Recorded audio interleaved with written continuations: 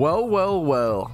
If it isn't a bunch of shiny hunters? What's up, fellas? How are you doing today? What are you doing in my chat room? What's up, guys? Welcome to Shiny Wars Day 1.5. It's still technically day 1, but obviously it started at 8 p.m. at night, so now we're here like the next morning, actually here for the first full day. What's up, fellas? Good morning, good morning. Welcome back to PokeMMO official Shiny Wars, which is awesome. I think Barrel's got a shiny Zangoose as I was sleeping. Any other shinies that were gotten while I was sleeping, I would love to be caught up and hear about it. Shiny today for me, hopefully we'll see. I think I don't realize, like, dude, doing ×3 hordes is so fast, and if I'm doing it 10 hours a day, I mean, so fast, you know, it feels like that to me, doing a lot of eggs and singles and such. A shiny is going to creep up on us, I feel like a shiny is going to creep up on us, and we might get multiple throughout the event in terms of the ×3 hordes ones. Oh, okay, I didn't know that at all, Hiroshi. So I was asking about the egg tick. So I was learning egg ticking last night, and someone mentioned, like, oh, like, right now it's at 06 on the clock, and I assumed that meant that, like, it changed decently often, but apparently it only changes if the devs update the game or servers go fully offline. So, okay. So right now the egg tick is at 06 on the clock. You have to just keep an eye out for that on the world clock. Okay, gotcha. Here, someone asked about how some of my text in game is so much faster than normal. It's called custom strings. So I have a video called Updated Custom Strings Guide. You can check out if you're interested in getting your own custom strings. I feel like custom strings are a requirement for certain activities, like efficient gym rerunning, egg hunting especially. You're just like losing out on so much Pokeyen and so much time if you don't use custom strings. It's kind of a... Custom strings are weird because it's kind of like a evil necessity or necessary evil. Because custom strings, what they mostly do is they catch us up to, if you play the game in like Mandarin, the game actually processes those characters a lot faster than in English or other languages. So hilariously, custom string, like it basically lets us catch up to other languages that have less characters in general. I think it's gotten a little faster than that, to be fair. But it's this weird thing of we have to go to like third-party mods to be able to like speed up our game, which feels a little unfair, but it's also kind of fair because it speeds us up to be in pace with other languages. But now we've kind of outpaced those languages. Custom strings are one of the weirdest parts of PokeMMO, especially like high-level PokeMMO. I've been saying forever that I kind of hope that the devs release a standardized set of strings and then kind of ban all other strings. Now, I want that standardized set of strings to be pretty fast because egg hunting is slow as molasses. Like, I think custom strings make it, number one, a little much faster, and that's it being much faster is still 2,000 hours. And then on top of it, it's a skill thing. Like, custom strings make egg hunting extremely mechanically skill intensive to where like new players who egg hunt for the first time will do like 300 to 330 eggs in an hour with custom strings, and then like decently experienced players will do like 360 to 440. That's about what I do. And then like there are people that I know who are extreme like Osu gamers, extremely mechanically talented gamers who will do like 540 eggs. I've seen 600 eggs within 1 hour. Like, that's crazy to me that there's that much of a mechanical difference between 300 eggs versus 600 from like the low end to the high end. So I think it's really, I think the pace at which custom strings create the game to be, and making eggs, stuff like that is super important, super cool. But it is a weird, like, who finds the best strings and do that third party thing and yada. I would love to see the devs release an actual standardized string sort of thing. All right, shout out to Abenbag who linked me this post when this literally dropped 2 minutes ago. Posted 2 minutes ago. That's how fast Abenbag was on top of this. But the prize has been completed. Please enjoy a little preview. Here it is, fellas. Now, what I really like, I'll scroll down and show you. Look at this.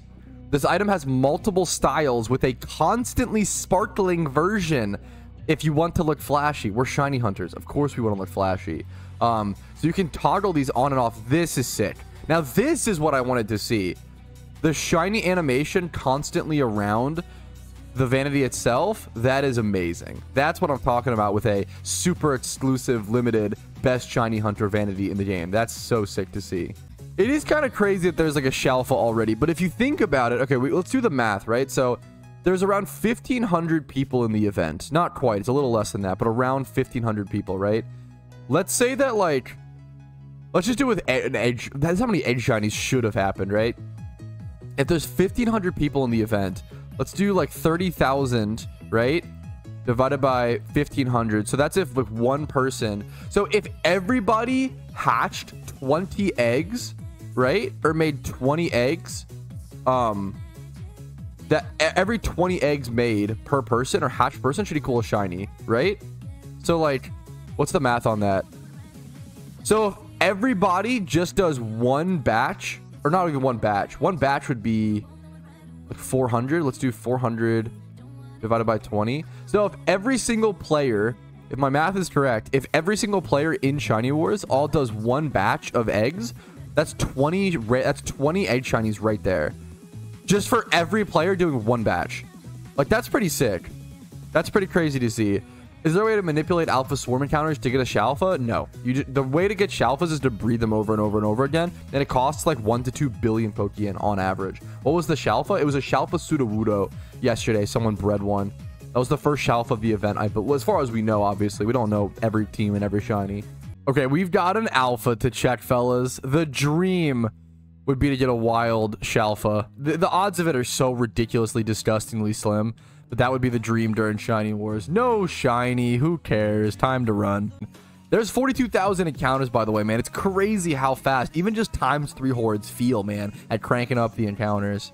Hey, Pat, when do you think I should sell Mysterious Balls? I'll tell you my opinion and what I plan to do. But I always tell people this is not financial advice. You should make your own decision based off of what you want to do and what works best for you. What I do may be wrong, incorrect. It's just a guesstimate. I'm just another random player. There's so many players to this game, and all of their opinions are very valid, right? So, in my opinion, there's the egg tick. I'm going to wait to sell my Mysterious Balls until the last, I think, week or so of the event. Maybe even last day or so. Because that's when, like, I don't know if FOMO is the right word here. I think it is. That's when like the FOMO kicks in. But it's not fear of missing. I mean, it is fear of missing out. It's fear of not winning, right? There's no live leaderboard to keep track and keep score with PokeMMO or with Shiny Wars. So there's going to become this huge fear of like, oh my God, guys, like what if we don't have enough points, right? And if you know, as time runs out, people are going to realize, oh shit, one of the only ways let's just dump all, there's only one shiny war. Let's just dump all of our Pokeyen into Mysterious Balls and pop the most we can. Let's just see we got to go for it all, guys, which probably I might do a little bit, right? Like it's something that we might all fall victim to, and it's not even like necessarily a bad thing. It makes sense. If you want to dump your money into it, there's only one shiny war, or this one is the first one. There's only one first shiny war. It makes sense. But I think there will be a final rush of oh shit, time is running out. We got to go hard, and people will be willing to dump everything for that. I think that's the best time personally to sell, but we'll see what happens. A lot of people have been asking me why I'm not using Leppas today, and generally you don't want to use Leppas at a spot that's close to a PC. It's just a waste of Pokeyen, right? Like, it's still, you do save time, and I get it's a competition in an event, but in my mind and from my perspective, instead of wasting money on Leppas, or what I think is a waste, right? Instead of using money on Leppas, I'd rather save that money to buy more Dittos, right? I'd rather save that Pokeyen. Like, Pokeyen is efficiency. I'd rather save that yen that I would spend on Leppas. Like, this spot is really, really close to a PC. I'd rather save that yen and use that on Shedinja hunting, right? Tier 0 mons. Or use that on egg hunting or like other rares, versus like if you're using Pokeyen for something else, you're taking away the opportunity cost of what you could have used it for something else, right? I think that's really, really important. So I'd rather save that yen from Leppas at this spot. At certain spots you'll see me use it this event. Like if I go to Metapod/Kakuna, I will be using Leppas because it's pretty far from a PC, but this spot is not far from a PC at all. So it really does just depend. But I think it's more efficient to save it and use it on other higher end shunts. Do you guys see this visual glitch on my ult? I'm in a Ditto battle. My Vaporeon is like up here glowing. This is very funny. I haven't clicked anything yet. Oh my! Now my Vaporeon's just floating. It's way higher than it's supposed to be. It's kind of hard to see, but my Vaporeon is flying. It's an interesting visual glitch. I haven't seen that yet. This is actually a good question. We should check this at the beginning of Wars and at the end. Someone asked how many hours I have on my main account. 7,850. I'm curious to see what this number will be after the 2 months of Shiny Wars. What a crazy... So apparently, I want to go learn this new shunting. I'll probably grab this random jump level 49. So for this spot, I want to go learn Trapinch shunting, okay? And for it, I specifically need a Pokemon with Sweet Scent. Let me do this. A Pokemon with Sweet Scent that also like can dodge Arena Trap Pokemon. This is actually so hyper specific. So I need a flying Pokemon. I think ghost types can also dodge Arena Trap. Usually I would use like my runaway. Usually I would use runaway Raticate, but it's not gonna work here. I need a Sweet Scent Pokemon. So to be able to efficiently go shiny hunt at Trapinch / Cacnea at Route 111 in Hoenn, I need Sweet Scent Jumpluff specifically so it's flying so it can dodge Arena Trap. And I have to PP max that. So that'll be super. It's a really interesting Pokemon to need for this shunting spot. All right, so I had to buy a Sweet Scent TM. Then I'll go ahead and use PP max on it, on Sweet Scent. I kind of want to get rid of Memento because the idea of misclicking that while facing down a shiny is a nightmare scenario. We're going to heal up really quick. I'm going to go test this spot and see how this works. All right, apparently the way over to the location, it should be over here. Abenbag's going to go ahead and guide me. Route 111. Over by the desert. So up here. Gotcha. You can do this without Leppas, I think. That's not that far. You don't have to use... It's not that far. You don't have to use... you have to like go through any glass or grass. That's not bad. You can run away from Arena Trap. Okay, perfect. This is actually... So this will be my nighttime shunt from this point forward.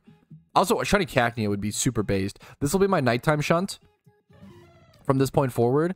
And then in the daytime, I'll do Zangoose. Both the shinies here are so good. Absolutely. I think I do prefer... I'm not even sure. Maybe Cacnea? Cacnea, I really like orange shinies, and I feel like there's not that many of them. I think I lean Cacnea. How many points would a shiny legendary be worth? A shiny legendary is 100 points. It's like the most points in the whole event. I'm so dumb. I bought this Jumpluff. I'm so dumb. So let me go grab that for good luck. I have a shiny Hoppip. I purposefully bought this Jumpluff and wanted to use it because I assumed that Hoppip didn't also have the flying typing, but it just does. I'm so dumb. Okay, so we can go grab this. That's actually cool. So now I can... This already has PP maxed Sweet Scent. Bad food takes. What a good name for this Pokemon. Does it have a KO move, though? Let's check. It has U-turn. I mean, that'll do it, I guess. Sure. And Sleep Powder. So honestly, this works. There we go. That's fixed. So yeah, so I can just go ahead. I should be able to use this at this shunting spot. So it's kind of perfect. Let me make sure the particle effect is turned off to not jump scare anybody. If you ever wonder how what I do to be able to shiny hunt with shinies, you can go to the particle effect page and like click this to turn it off. It'll like get rid of the gold box around it. Because otherwise, every single encounter, you would like hear a shiny sound effect and it would scare the crap out of you, you know? If anybody's like bummed they missed out on sign up for Shiny Wars, what I would recommend you doing is just, I would try to host your own Shiny Wars or gather enough people who maybe missed the sign up or weren't able to do it for whatever reason. And I would try to host your own. Like before the official Shiny Wars, Team Mr. always hosted, team-based, unofficial Shiny Wars, right? So that's what we've been doing for the past 3 or 4 whatever years, right? I think just hosting your own and having that event and whatever prize possible is really the way to get involved with something like this. And it's a lot of fun. It's good practice. And it's really the way to... It's kind of like watching, the Super Bowl or watching, football on TV and wanting to go throw the ball around or wanting to go, like, have fun. I think that's it's a really cool way to experience this and engage in the hobby and engage in the activity. Yeah, I don't think we've seen any shinies on stream today, unfortunately, from any, like, teammates or anything like that. I think Barrels and Ninetales got... Zangoose and Louis got Numel. Oh shit, wait, didn't Louis already get... Was that 2 shinies for Louis as well? Holy shit, why are everybody's getting duplicates?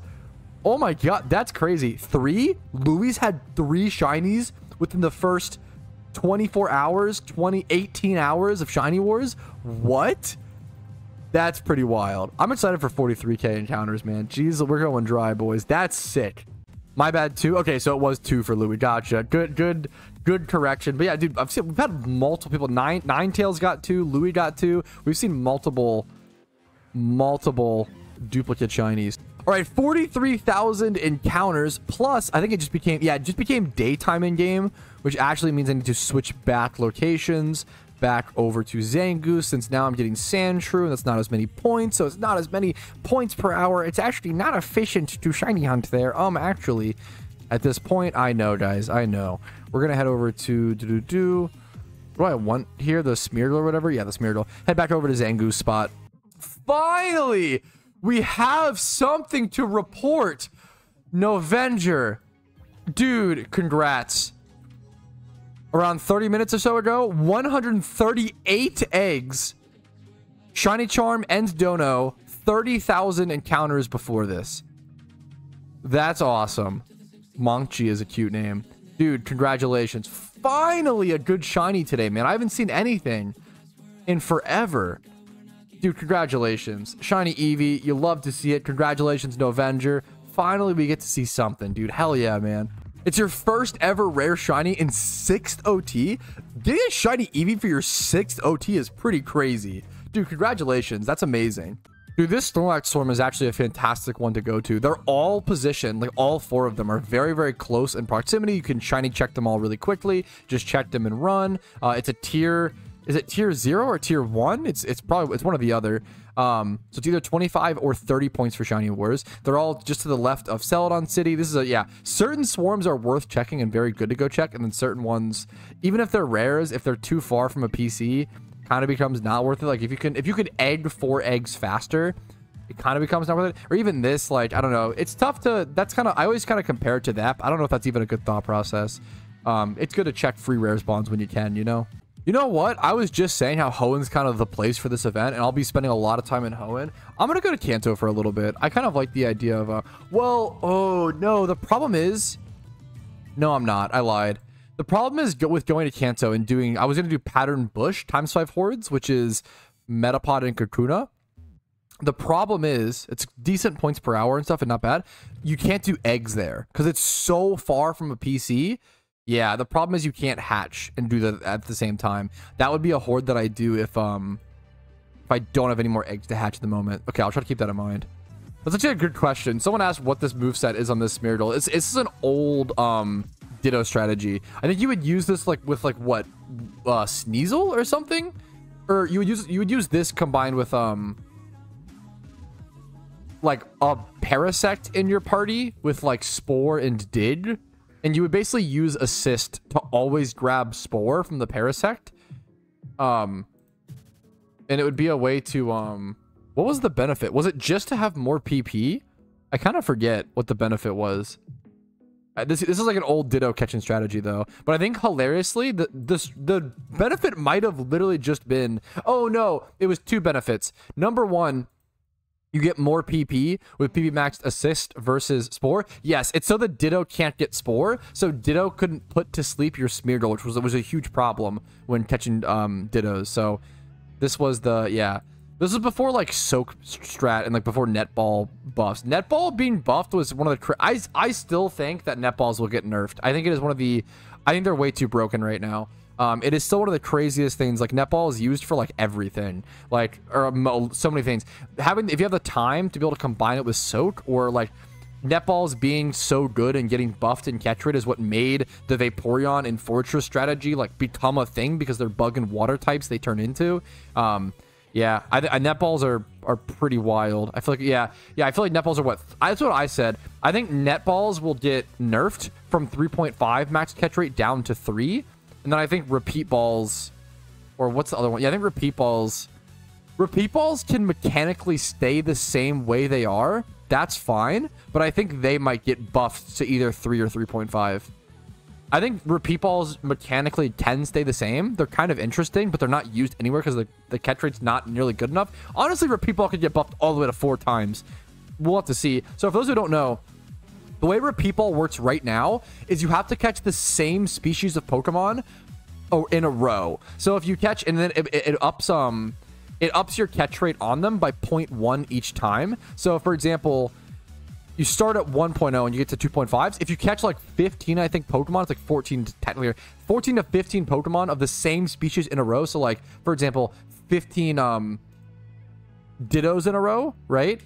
15 Dittos in a row. would give you the max catch rate of 2.5 times. The problem is, okay, well, yippee, now you have 2.5 times catch rate. That still loses to netball and all these other, like, it's just not good, even to go through all of that effort. And if you catch like one Whismer or one other species, it breaks the whole streak. So I feel like in the future, it wouldn't surprise me. I've been calling this for months. I think netballs will get nerfed, and I think repeat balls will get buffed. Buff netball, sure, but why, or sorry, nerf, why netball being good a problem? A Pokeball being good is fine, but generally, this has always historically been the case in PokeMMO. You don't want one Pokeball to be the best option at every spot. They've historically always balanced around that and never want that to be the case. And they've always historically shown that's their goal, right? So I think that's the main thing, is netball is too centralizing right now. Like, netball being used at Ditto is kind of crazy / hilarious. Like, at least make Dusk Balls good there, like you're in a cave, right?